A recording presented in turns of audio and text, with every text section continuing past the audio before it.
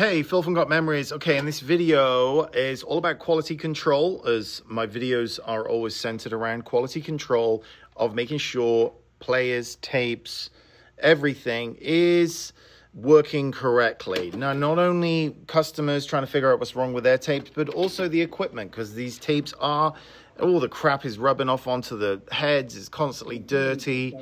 Now, this video is all about audio. Okay, listen to this. This is all the way up, and it's muffled, as you can hear. Look, it's at max. Max here.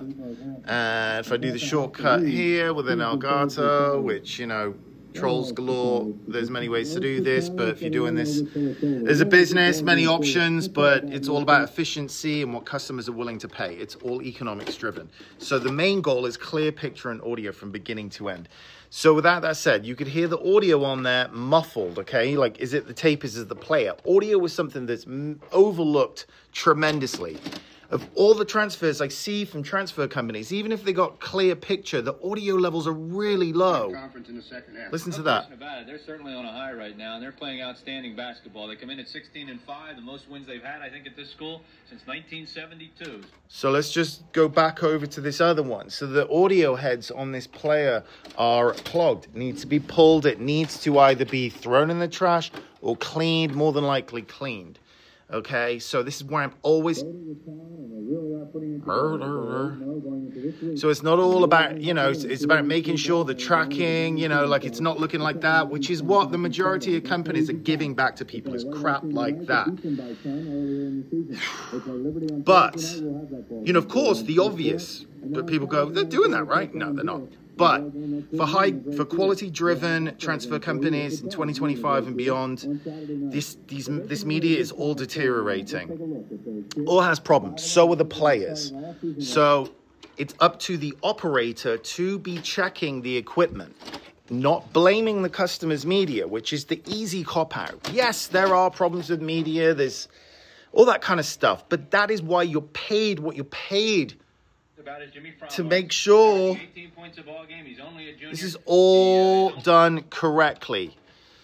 So you don't have to do this over and over and over again. And this is why you need to see YouTube videos showing the inner workings with a competent, live human being, not a McDonald's worker that is now transferring videotapes, which is the absolute norm in this industry. You think you're going to get quality work done for 10, 20 bucks a tape? Forget it. These tapes are 30, 40 or more years old.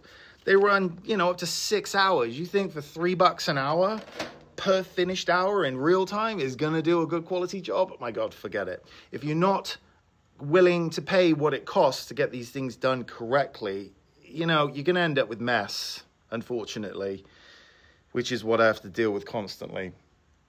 Is redoing work that shouldn't had to have been redone if the person had done their homework and realized what's involved in all this old stuff.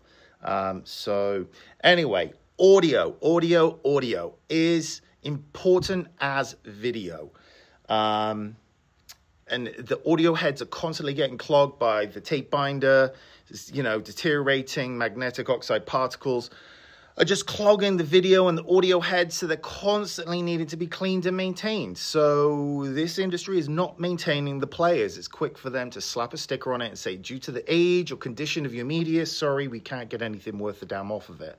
Instead, servicing their players. So anyway, that's the moral of the story here. Audio, VHS, camcorder tape, audio, all that kind of stuff. If you'd like to get a quote from me, gotmemories.com. I do require photographs of the media out of the cases. I need to know where they've been stored, for how long stored in those locations, if they've been played from beginning to end recently, so I'm aware of any issues. Most people aren't aware of the issues because they haven't played them in 20, 30, 40 years or ever.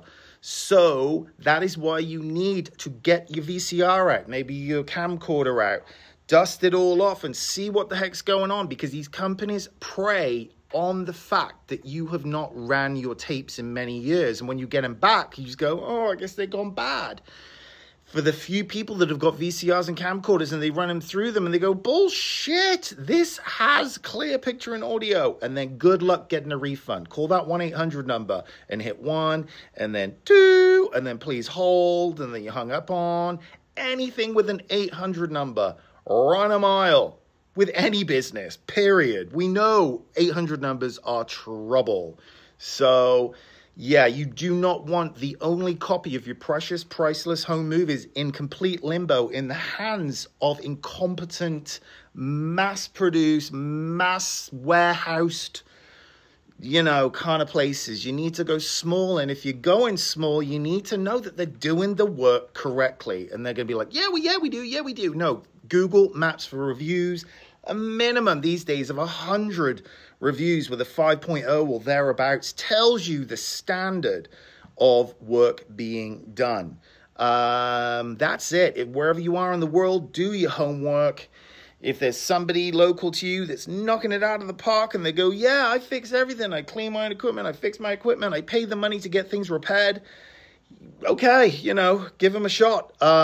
If you'd like this knocked out of the park by someone that's been doing this for decades, gotmemories.com. If you're shopping around for cheap prices, that's not me. I'm reasonable, but I do not compete with all of this just churn and burn garbage crap out there. No. So, anyway, that's me. Cheers. Bye.